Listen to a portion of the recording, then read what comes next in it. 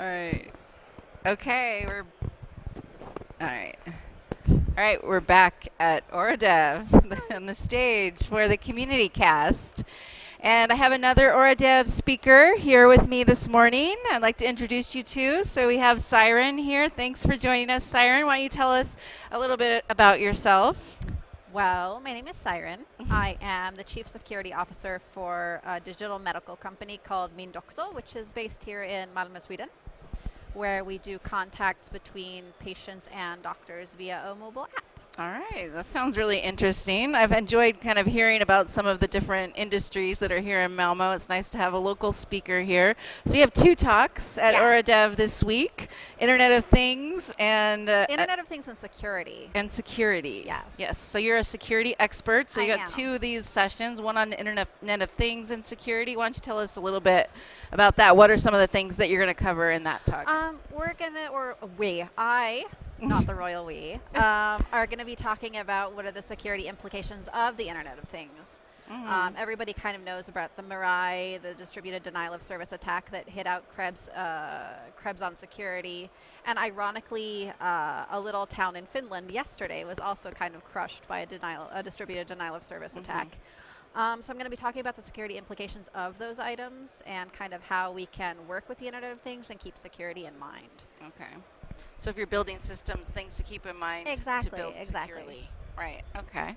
And then your other session is building security into the service development lifecycle. Yes, I always get the words backwards. Building security into the development lifecycle. Yes. Okay. So how I work with developers and testers to keep security within the development lifecycle rather than just hiring a pen tester at the end of the sprint and just kind of hoping for the best.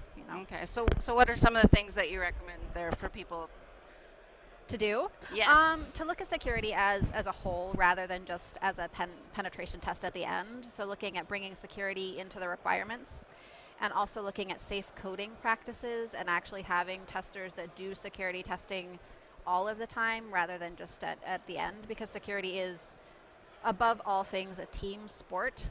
So I would say the largest security weakness that most organizations have is that assuming that one person, generally myself, or someone else with my particular skill set, can do everything, and that's just simply not true. Okay.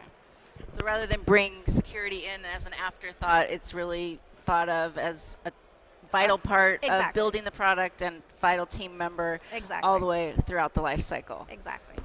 Well, that sounds like a great methodology to employ, and I know I'm hearing every day some kind of a security breach, and we talked a lot about privacy here this week, so I think it's a really important topic. So hopefully folks can check out your sessions. And so being a local, maybe I thought I'd ask you as well, what are some of your favorite things about Oredev? I know you speak at many conferences around Europe, so what are some of the highlights of Oredev for you? What makes Oredev special? I think because it is a local conference, so you know a lot of the people that show up, which I think is really interesting. I've spoken here before, so I have a lot of people that come up and remember my previous talks and have actually started to do some of the things I've recommended. So actually being able to see people grow, because sometimes you go to a talk and you don't know anybody, so you kind of walk away feeling like, shit, did I actually make a difference? Whereas you come here and you can actually speak to people and you realize that that speaking actually does make a difference, and I really appreciate that.